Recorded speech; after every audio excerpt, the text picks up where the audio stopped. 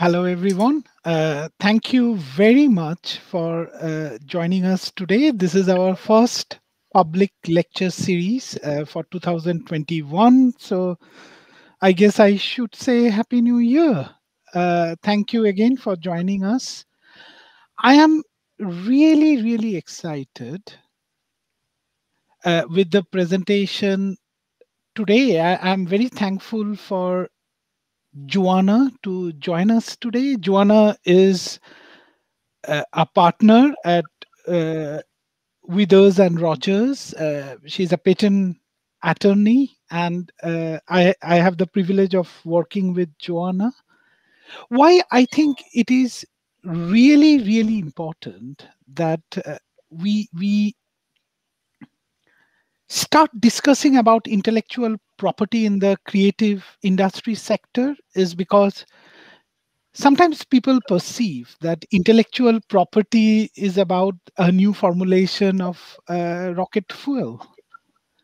Well, it is, but we have to accept that even Mickey Mouse is somebody's intellectual property. So the scope of intellectual property it goes beyond uh, the scientific community, and therefore we are so lucky today that Joanna agreed to talk with us and to guide us through intellectual property and the holistic way how to look at it for all of us. So thank you so much, and over to you, Joanna. Thank you very much, Parik, and Happy New Year, everybody. Just bear with me a moment while I share my screen.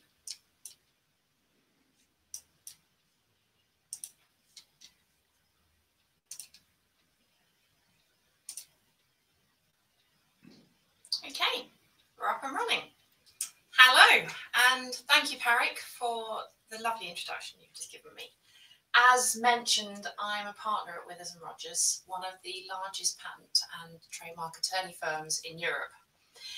I'm a patent attorney, so my world is largely patents, but I will also discuss trademarks and some of the other key IP rights today, specifically where possible in the context of the fashion and textile industry. But the protection and management of IP is a huge thing in and around the university sector generally. So, who am I? How did I come to be here today? Well, I have a lifelong interest in colour and in fabrics, and that's led me to hobbies in knitting, sewing, crochet. I've also always loved reading science and language, which is important for this story. My mother's an artist specialising in 3D textiles, which at a young age included helping me make knitted toys such as the clowns shown above. But coming back to my interest in science, ultimately I chose a safe degree in chemistry, and then I did a PhD with the intention of going into research. Yet I found another job as a patent attorney. So what could entice me away from the research bench to do something that at least once upon a time looked a bit like this? Well, a job that allows me to help people, help my clients protect their ideas. So much of my job is about understanding their needs and their business and communicating with them. It means that every day I'm hearing about different aspects of cutting edge developments in my field, and one of my key fields is textiles. I also get to work with language. Writing a patent specification is brilliant fun, but it requires a very specific writing style and accurate use of wording. And I get to work with the law. I get to argue with people every single day, because a huge part of my job is working with patent examiners who work for the patent offices to agree a monopoly that's commercially useful for my client, but fulfills the requirements of patent law. So, what types of company do I have the privilege of working with? Well, I've worked with numerous universities and textile companies over the many years that I've been doing this, from startups like Bolt Threads, who are a Californian company creating fibers from spider silk proteins, to huge multinationals like Unilever and Kao on their non-wovens portfolio for wipes, nappies and the like. I have a colleague who's become something of an expert in knitting and weaving machines. He works with CJ Antic. And whilst I'm not involved in that work, it's close to my heart as I grew up around my mother's knitting machines. In addition, we have a big trademarks team who specialise in luxury brands, and they work with some of the very high-end fashion labels. The image on this slide on the right is a dress designed by Stella McCartney using bolt thread spider silk yarn. We've discussed that I help my clients protect their ideas. Well, how do I do that? To start explaining, the first question really has to be, what is intellectual property? Well, it's a matrix of property rights that are used together or independently. And we tend to think of them as an arsenal of rights that can be used to protect the products of the mind. So unlike most property, be it a house or a car, IP rights are intangible, and they only exist to the extent that they're recorded in the legal document. That makes the document, its form and its content, vitally important.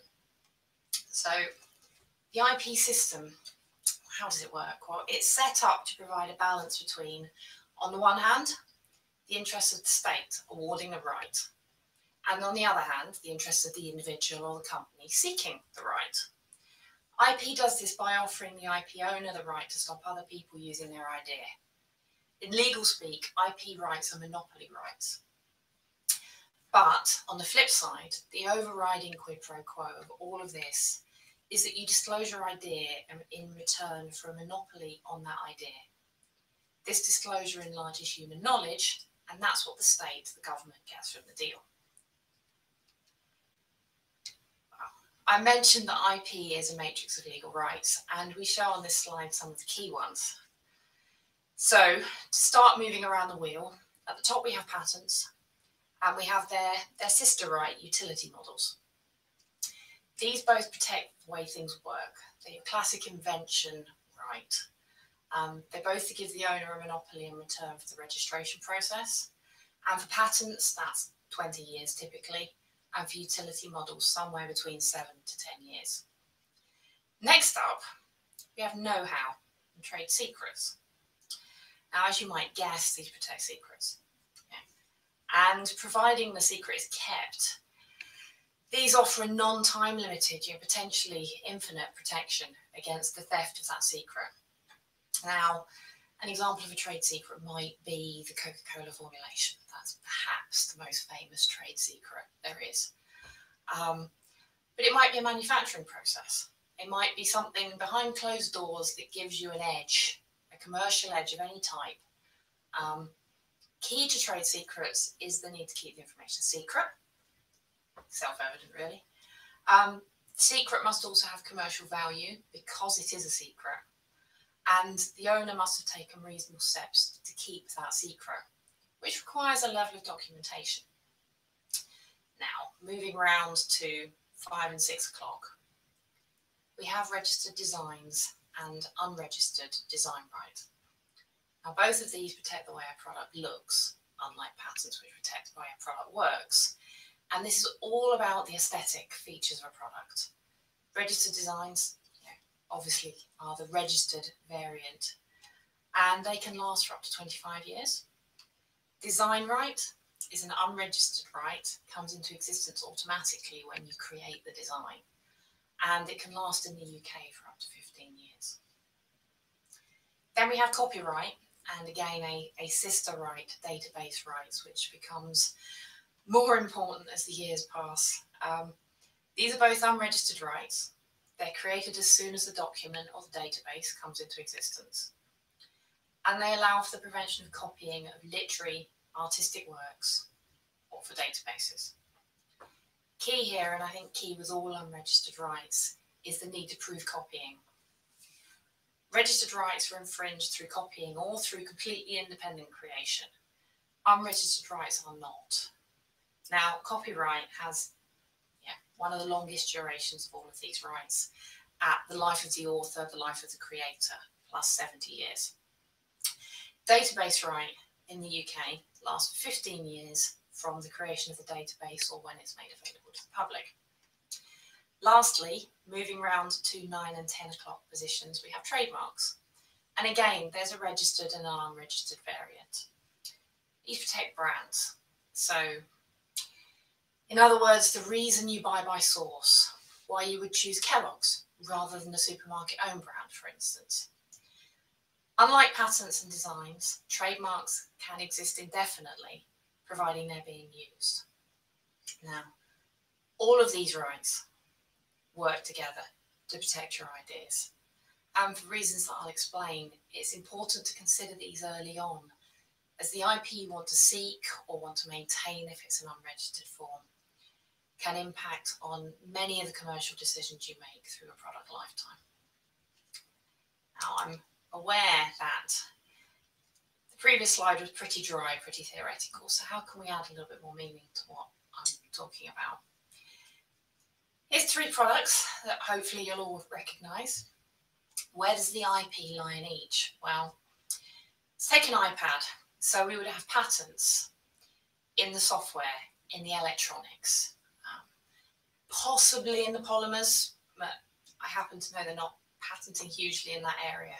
They have a lot of patents in the area of the glass technology, the screen technology.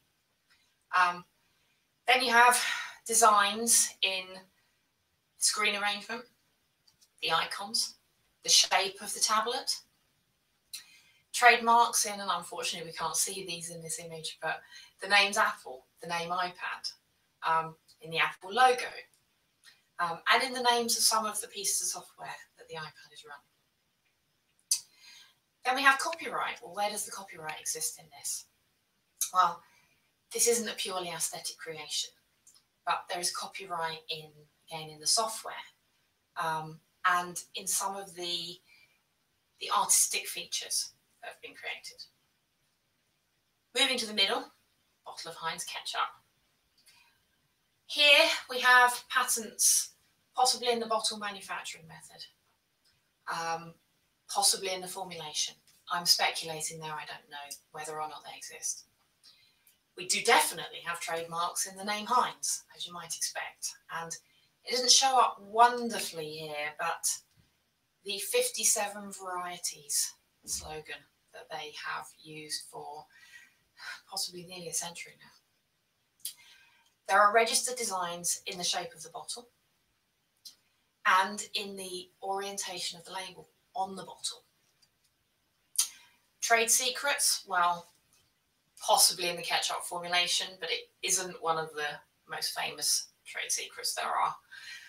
It's far more likely that Heinz have trade secrets in and around some of their manufacturing processes.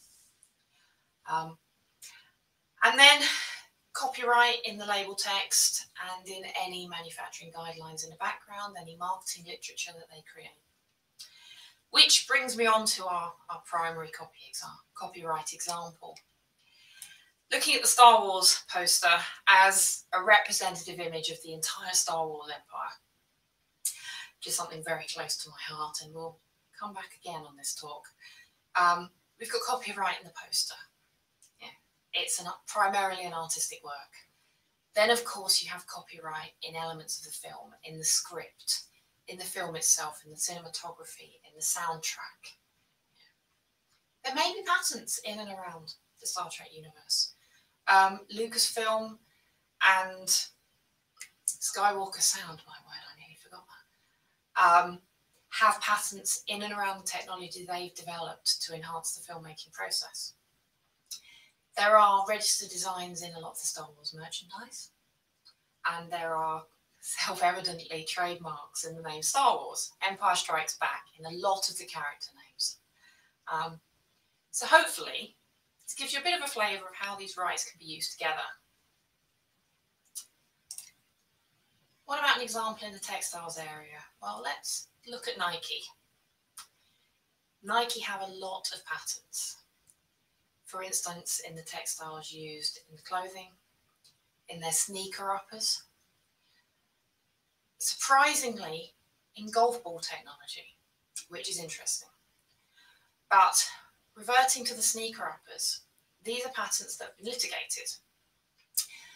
You may or may not remember that nearly 10 years ago in 2012, Nike and Adidas both launched their first knitted running shoes. And that's why we have this image here.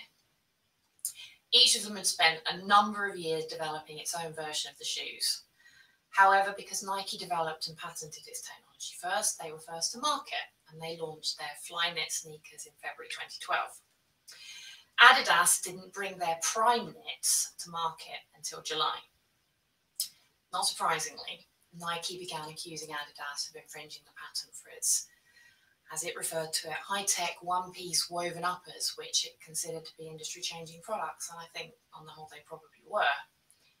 Now, largely, although appeals were in process, the courts have found in favour of Adidas. Now, they've come to the conclusion that the patents weren't valid. They weren't new and they weren't inventive, and I'll talk about that more in a few slides' time. And so there was no valid patent right to infringe, which is a huge blow for Nike, even though they do fight on. In terms of other IP, Nike have filed registered designs to their fabric designs, patterns on t-shirts, etc., to electronic wristbands, garment hangers, believe it or not. Trademarks are obviously a huge part of Nike's business and the value in Nike's business. So you would expect them to have the name Nike trademarked. The swoosh, of course, the Nike word logo. They've registered the Jumpman logo, which obviously comes out of their association with Michael Jordan.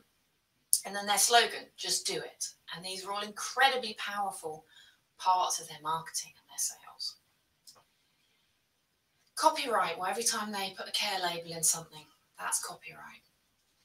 And their product designs, production instructions, are subject to copyright, marketing literature. And then we think about know-how. Well, again, no clear secret formula in and around Nike, but know-how will exist in so many of their manufacturing processes, for instance, fiber production conditions. So how can you use IP to work for you? Well, it is very likely that at some point in your life, you'll be creating products for commercial gain.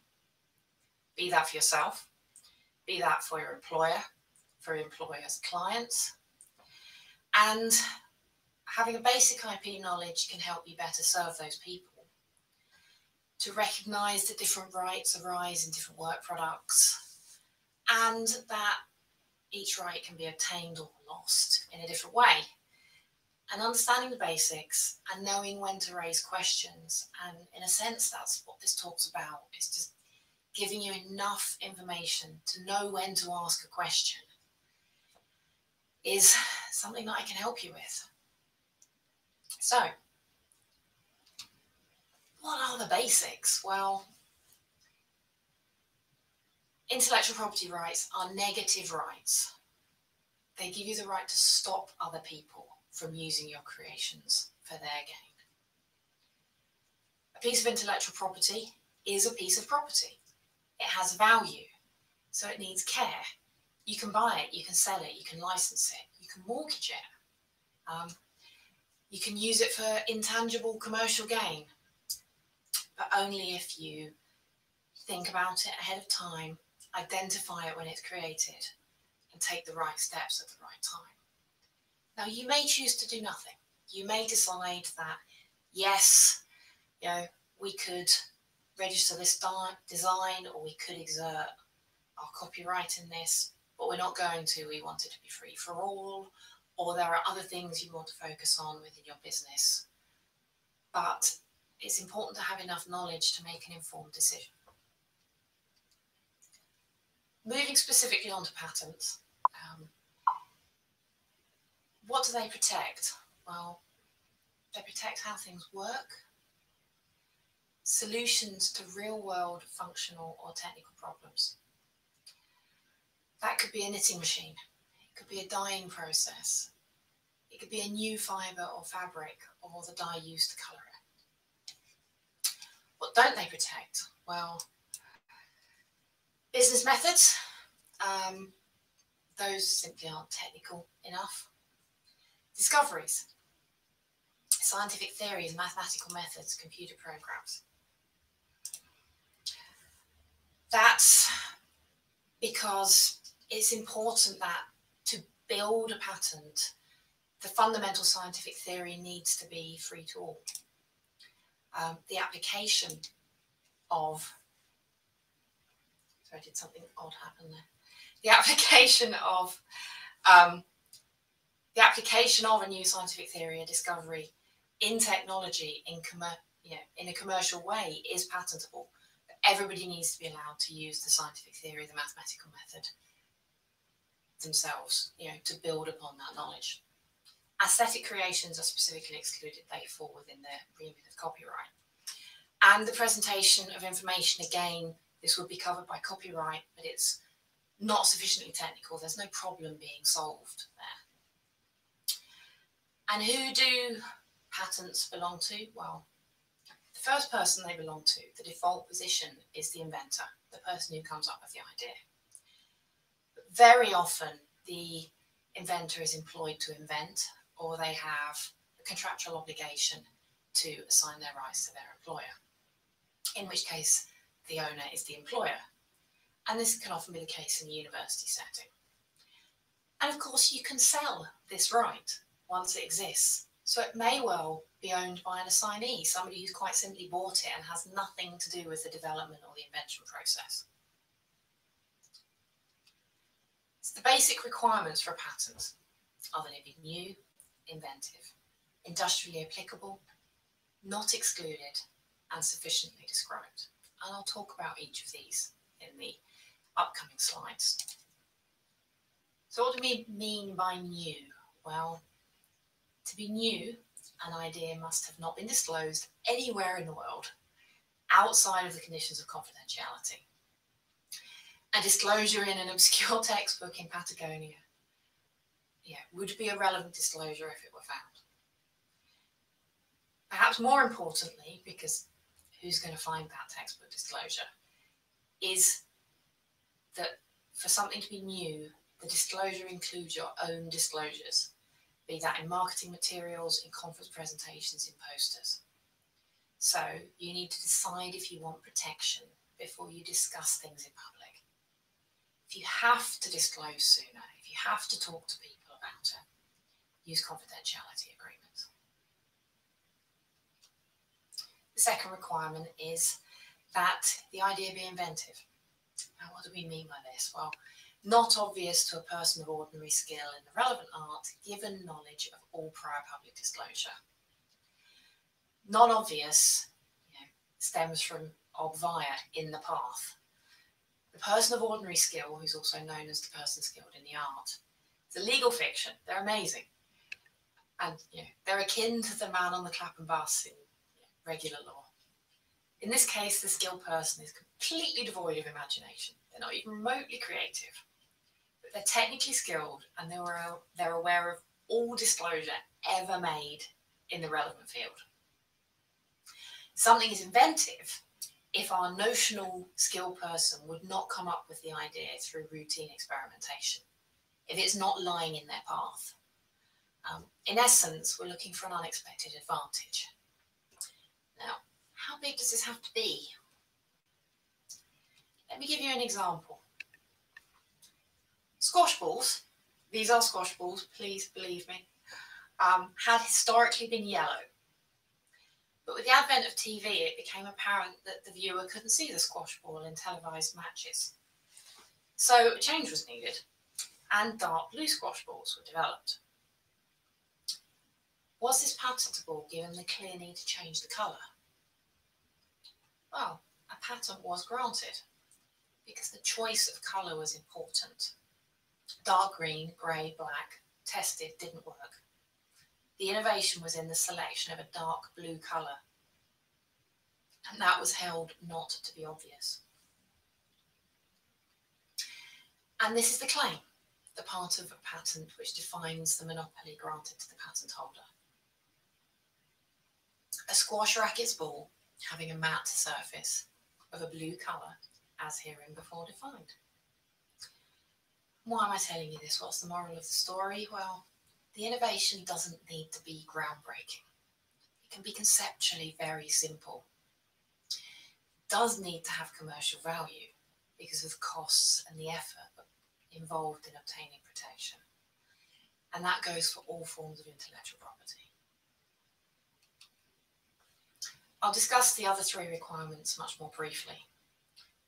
For something to be industrially applicable, well, if you're filing a patent application, there's generally an industrial problem that you've solved, and so industrial applicability is present. This ground tends only to be a hurdle in the biotechnology field, where inventions are skirting close to being purely biological, being purely discoveries in some senses. We've discussed the statutory exclusions above. The key exclusion in practical terms is to computer software. However, computer-implemented inventions can be patented, providing they impart something technical to the process they're being programmed for. And lastly, sufficiently described, well, we return to the quid pro quo for the grant of the monopoly right. In return for that monopoly, the applicant must describe at least one way of implementing the invention in enough detail that once the patent expires, the invention can be implemented by a third party, thereby enlarging the sum of human knowledge, which is what the patent system was created to do and is seeking to do. So how do we obtain a patent? Well, this is a really highly simplified example of the process. We've mentioned that you need to file before any disclosure. So that's stage one. As with all IP rights and subject to some streamlining agreements, patent applications must be filed on a country-by-country basis. You first file in one country, for instance, the UK, then you can file later applications based on this within a year. The general process is that the application is then searched. To give you an idea as to whether the invention is new and inventive, and if things look promising, you move to the examination stage. And this is where I get to argue with the examiners. It's where we put our case for patentability, and we will often at that point amend the scope of the monopoly sought, revise the claims, and ultimately, typically, a patent will grant. Now, how long does it take to obtain a granted right? Well, this can be key because until a patent grants, it can't be enforced. You can't sue anybody for infringement or ask them really to take a license under it or so on. In urgent cases, we can take an application to grant in the UK in 6 months. But it can take up to 10 years in some countries. So, for instance, Brazil is particularly slow. And part of a patent strategy is not just determining where you want protection and what you want protection for, but whether we're seeking a rapid grant, in which case all the costs are condensed into a short period of time, or whether there's no hurry and so costs can be deferred. So, an example, I've mentioned it's the patent claims that define the monopoly sought. And they're often regarded as the most important part of an application. And whether or not that's true, they're certainly the most heavily scrutinised. So here we have a claim to a confectionery product, which I'll read for you. A composite confection product, which comprises a multiplicity, for example, at least 4, of thin superimposed layers of extrudable aerated confection material comprising ice confection, mousse, whipped cream confection, or an obvious equivalent thereof. The superimposed aerated confection layers being interleaved by very thin layers, i.e. thinner than the aerated confection layers, of fat-based couverture confection material. Not the clearest thing in the world. In essence, we're talking about a product comprising thin layers of chocolate interleaved between thicker layers of ice cream. What product does this cover? It's our 80s favourite. If you're in my generation, you grew up with this, the Viennetta. So, moving on to designs and copyright.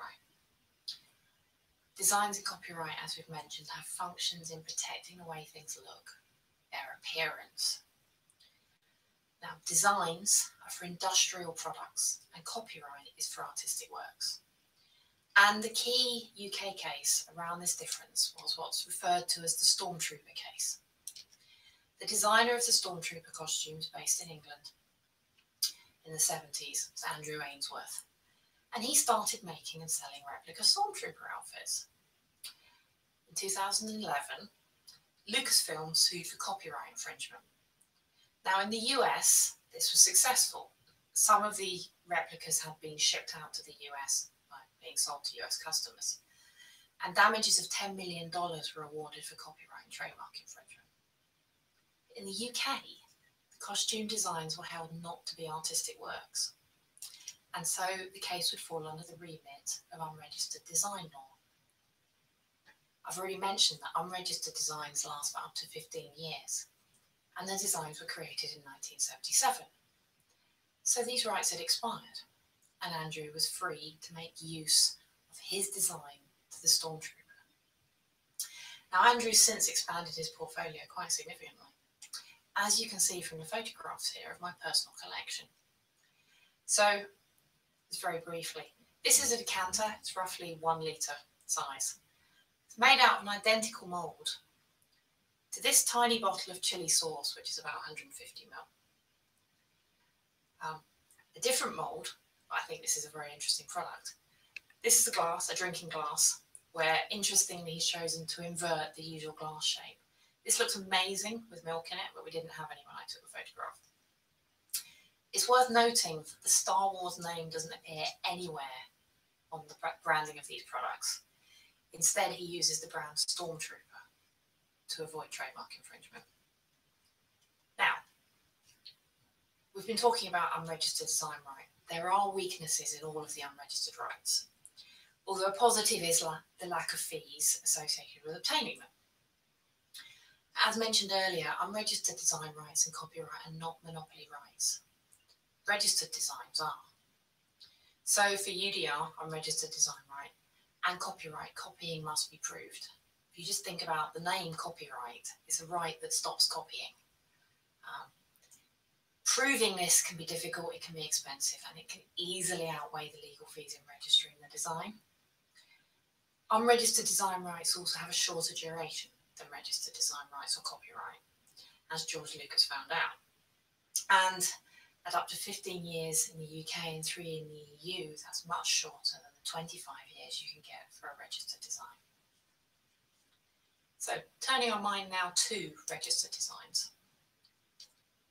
How are they defined? Well, a design is the outward appearance of a product, or part of it, resulting from the lines, contours, colours, shape, texture, materials, or its ornamentation. Now, within that definition, we use the word product. What is a product? Well, that's also defined as being any industrial or handicraft item, including packaging, graphic symbols, and typographic typefaces, but excluding computer programs. Like patents, registered designs are monopoly rights. They must be new and they must be individual. That's their equivalent of novelty and inventive step in patents. They're territorial, although you can get an EU-wide registered design. Unlike patents, there's no examination as to the design's validity by the UK or the EU Designs Registry. So there is no examination process in the sense of determining novelty and individuality. The registry simply look at whether you filled the form in correctly and whether you've paid the fees, and they will move it to registration, which means it's a very, very quick process. Within a matter of weeks or months, you can have a registered design, which is enforceable once it's registered. An interesting facet of design law is that if you file more than one design at a time, you will get fee reductions. So again, let's try and bring this to life a little bit more. Here's an example of how registered designs are considered in Europe. You will probably be familiar with trunky suitcases, and also possibly with their competitor, the kiddie suitcase. So on the left, the Magmatic RCD registered community design is the registered design that covered the trunky product. And on the right, we have the competing kiddie product. Now, Kiddie made no bones about the fact that they had seen the trunky product and they had consciously designed around it to try and undercut on price. They were aware of the IP and they were trying to avoid it. Now, this case reached the UK Supreme Court, the UK's highest court, sitting as an EU designs court. And they decided, in particular, that the absence of surface decoration can be a feature of a design. And so the lack of features on the body of this representation was a limiting feature. They decided that the fact it was a monochrome image didn't mean anything. It would cover any colour. That wasn't limiting. And they decided that the applicant's choice to use a CAD image where the wheels, and it isn't terribly well shown here, but the strap were in a contrast colour was an important facet of the design. So, what did this mean for Trunky? Well, you might be ahead of me and you might realise that the kiddie design was found not to infringe, because the lack of surface decoration in the illustrations, where there was clear surface decoration on the side of the kiddie product, because this design had contrast wheels and strap, whereas the kiddie design clearly had a matching strap and had covered or matching wheels, depending on exactly how you want to construe that. The absence of colour wasn't a problem, and that's really good news for registered design holders in general, as a grayscale image can be used to protect all colours. But Trunky lost this case. What does that mean for design holders? Well, to obtain the best protection, it's advisable to file a series of different representations, as shown here. Perhaps, if we bear in mind that this was the infringement, if Magmatic had filed a colour photograph, perhaps a grayscale photograph to protect against other colours being used, and then a line drawing, the outcome would have been different. And another example of this portfolio use of registered designs is on the next slide. Here are two registered communities of designs for fabrics filed by Chanel. And it's very common for fabrics designers to register the patterns of their designs, and they can file hundreds in a year. Now, as you can see, they're near identical, and part of a series registered in 2017. On the left, there's the design without the Chanel logo, presumably to protect against copies where the infringer is trying to avoid logo use, because that would be direct trademark infringement. And the one on the right is, again, presumably, the commercial product, including the logo. And this is an example of multiple filings being used to broaden protection, clearly showing that rights are being claimed in the underlying fabric, with or without the logo. Lastly, in terms of the rights that we'll discuss in detail, we have trademarks. At its most simple level, trademarks are used to distinguish one otherwise identical product from another. So, for example, bags of flour. The use of a trademark indicates the commercial origin of the goods to the consumer. Now, as you know, trademarks are widely used in advertising, and a trademark owner can secure a commercial advantage by using their trademarks. They're also used as a guarantee of quality. Through use, trademarks can acquire a reputation, and as consumers associate a brand name with certain qualities that a product may have, and may therefore be more willing to buy that product. As suggested earlier, the reason why you buy Kellogg's or Heinz as opposed to another brand. It's therefore clear that trademarks can add significant value to a business. What can be registered as a trademark? Well, a trademark is defined as a sign which can distinguish your goods or services from those of others. They must be able to be represented graphically so that it can form part of the legal document. There will often be words, I have Mulberry here as an example, or logos, so that other marks have been registered, as discussed later. It can often be wise to register both the word itself and the logo form of the word as a picture mark, and this is what Mulberry have done. What else can be registered? Well, along the concept of word marks, you can register letters, IBM, numbers, 3, with reference to the mobile provider, images, here we have the Michelin Man and the shape of a Toblerone. And sticking with Toblerone as an example, you can register packaging.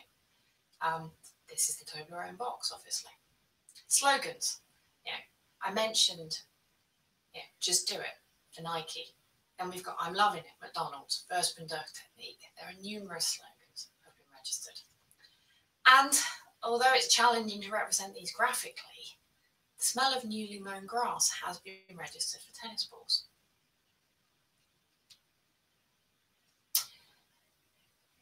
What else can be registered as a trademark? Well, most often trademarks consist of words and logos, but other non-traditional types of trademarks can be registered, including sounds. I'm hoping you'll hear this without too much feedback, but we have the Intel jingle.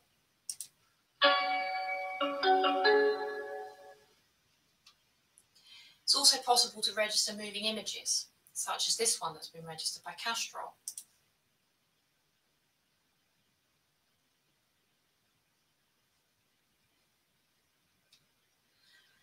And under certain circumstances, it's also possible to register colours. The slide here includes examples of 2 of BP's registrations for the colour green, Pantone 348C specifically. Now you'll note that their rights are limited to the colour green as applied to service stations. If you think about it, because there are so few colours available to companies to use, and because trademark registration effectively removes the ability of other companies to use certain colours, the rights conferred by colour registrations are intentionally limited. It's necessary to provide a Pantone number and a full, quite limiting description. Other famous colour marks include Cadbury Purple and Tiffany Blue. So what's excluded from trademark protection? Well, descriptive words or elements. So for instance, vibrant for dye products. The reason being that it's unfair to trademark a word that your competitors genuinely need to use to describe their products. Then, product names that have become generic, even if they were once registered, lose their monopoly status. So, once upon a time, aspirin and escalators were trademarks. Hoover and Portakabin invest a huge amount of money in preventing their trademarks from suffering the same fate. Immoral marks. Somebody once tried to register tiny penis for children's clothing. And non-distinctive marks. For instance, the Adidas 3-stripe or many colour marks. However, marks that are initially non-distinctive can become so through use, as the association grows in the minds of the consumer from repeated exposure to the association between the mark and the product. Interestingly, Adidas 3-stripe is registered in some countries, but variants of this are held to lack distinctiveness in others, despite the mark being used since 1949, and despite the trademark portfolio constituting a third of Adidas's commercial value. These are all legal aspects to take into consideration when choosing a trademark. However, it's also important to take into consideration broader commercial aspects. For example, whether your trademark has a negative connotation in an overseas jurisdiction. And here are some examples of that. Choosing a trademark needs careful consideration. If you intend to sell your product overseas, it's worth checking it doesn't have an unfortunate meaning. Why register? Well, as with designs, trademark registration gives the owner a monopoly on the use of the trademark for the specified goods and services, making it easier for the owner to sue any third party who uses the same or a similar mark for the same or similar goods or services. Relying on unregistered trademark rights under the law of passing off is far more difficult because there are significant costs involved in proving that you have the necessary reputation to bring the action and improving confusion at the point of sale. There's no need to prove any of this with a registered trademark right. Further, a registered mark is another asset which can add value to the company. For some companies, it's the most valuable asset they have. And when should you register? Well, as there are use requirements for registered trademarks, this should be within 5 years of starting use. And finally, what should we look to protect? Well, there are all sorts of forms of branding that can be registered with trademarks. As many as possible so that you have a cluster of rights protecting your brand. What makes a good mark?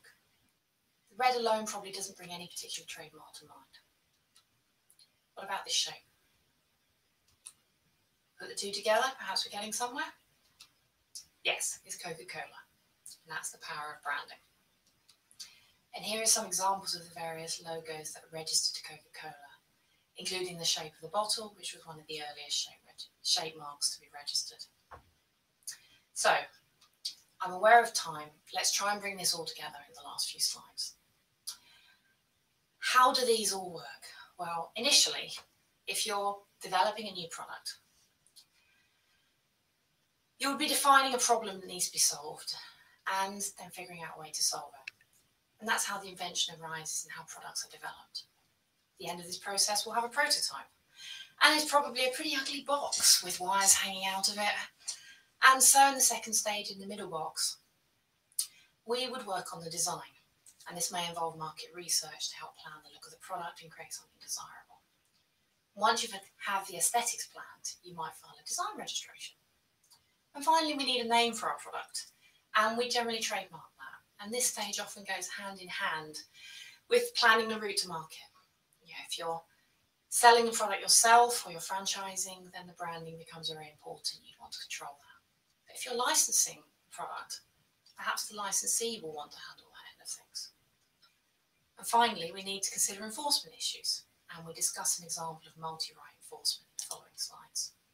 So, an excellent example of using IP to protect an idea is the Dyson Hoover bagless vacuum cleaner battle. In 1991, Hoover were the market leaders in the UK. They had 25% of the market share. Dyson were a small startup company developing their first product, the DC-01. So 10 years later, Dyson had gone from 0 market share to 50%, and they'd eroded Hoover's market share from 25 to 10%. One reason for this was that Hoover just couldn't stop Dyson selling their products because Dyson's technology was so revolutionary. I'm aware that's a terrible pun. From what had gone before, and Hoover just didn't have any IP that covered it. Now Dyson has 40% of the market share, numerous products in other fields, and 119 million in operating profits. There's no question that Dyson's success was down to more than the IP, but it has been a crucial element of that success. In particular, one case in their journey. So in 1979, Dyson filed their first patent application. It wasn't until 14 years and over 5,000 prototypes later that they launched the DC-01. This shows that providing you have a concept and you have faith in that concept, you can protect future products. You don't even have to have actually finalised them. It also shows that even in relatively simple fields, such as engineering, it can take time to develop a product, and so you have to commit to the intellectual property and often incur significant costs before product launch. So, Dyson launched the DC-01 in 1993. 5 years later, they held 50% of the market share. Not surprisingly, Hoover wanted to claim their part of the market back. Hoover didn't have any patents that they could use against Dyson, so they developed a competing bagless product. And in 1999, 20 years after Dyson filed their first patent application in this space, Hoover launched the triple vortex cleaner. The small problem was it infringed Dyson's patent, which was still in force, was about to expire at the end of the 20-year period. As you can see from the slide, the High Court found Hoover guilty of patent infringement, granted an injunction to prevent further sale, and awarded £4 million worth of damages. The key point here is that James Dyson recognised that the cyclone technology he was investigating at the end of the 70s was the thing that would make his products competitive. In fact, he created a whole new market. The patent applications he filed helped him keep his competitors out of that market for a number of years.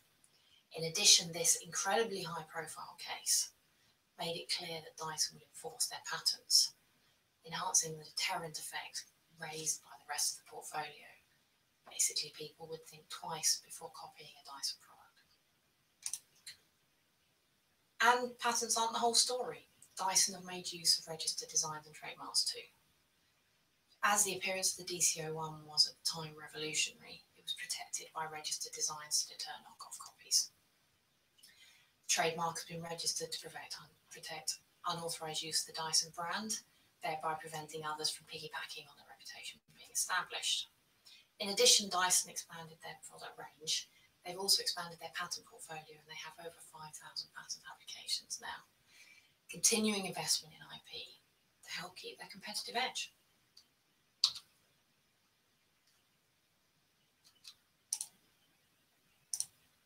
And in 2001, Dyson made use of their design registrations to prevent VACs from copying their DCO2 vacuum cleaner, as you can see.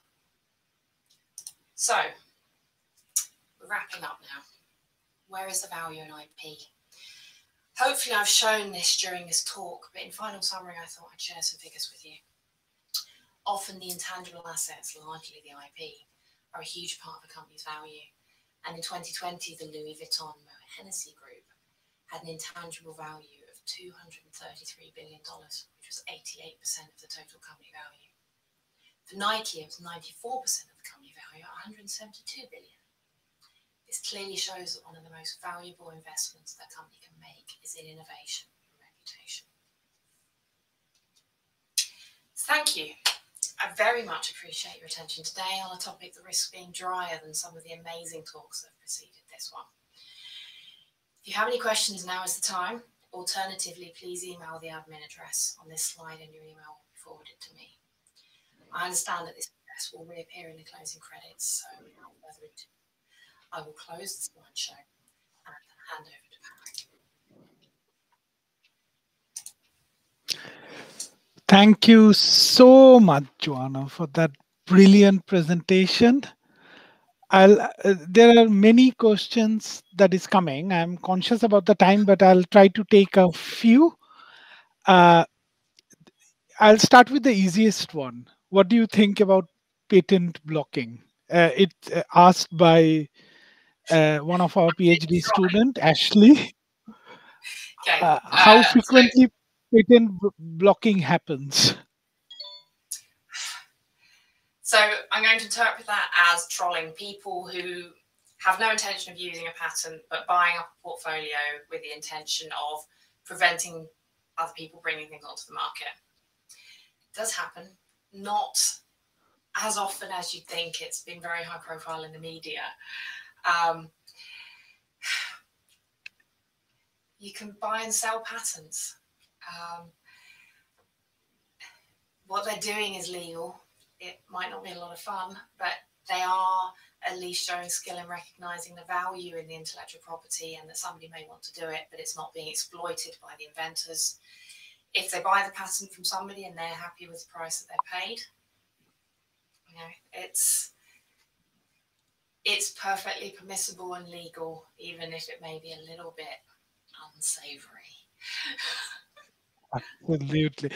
I'm sorry I started with a difficult question because it was easier for me to ask.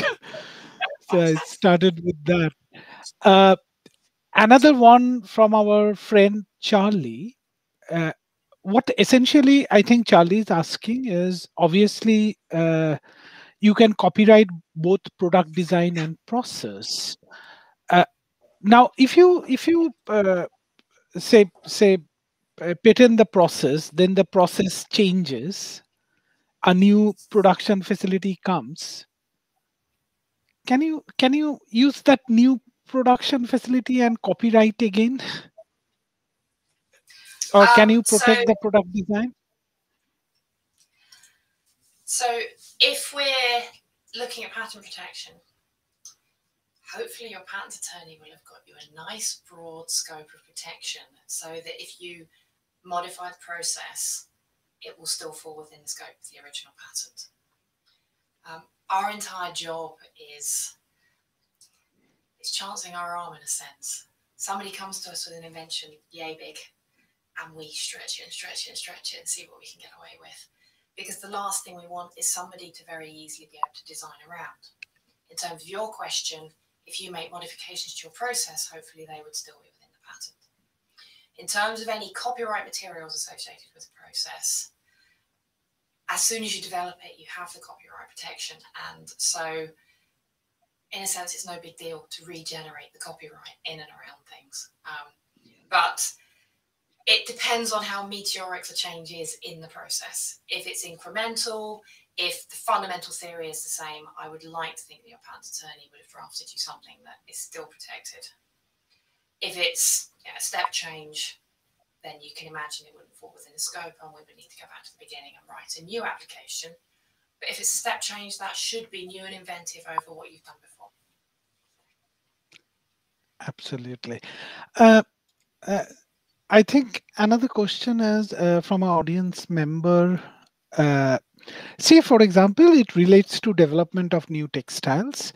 If the raw material has been disclosed in personal communication, but the process remains a secret, could that still be protected under patent or trade secret? Not trade patent. Let's put it that way. Yeah. Yes. So if the process is a secret, that can be protected. Absolutely.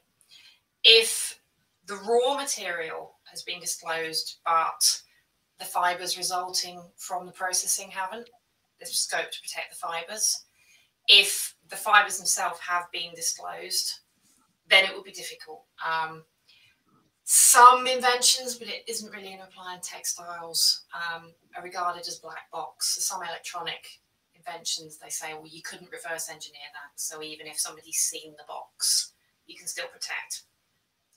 But that doesn't apply so much in the textile arena. So if the new fibres have been disclosed, that would kind of be it for the fibres. But you could get the process behind them. You could potentially get intermediates. So applications Great. I'll take another question, but I'll try to share all the questions with you after this. So the very last one is from one of the organizers of this series, Dr. Andrew Hewitt. And the question goes like, are different forms of IP always distinct, or can there be interconnection and or reference between them? For example, a patent and a copyright design.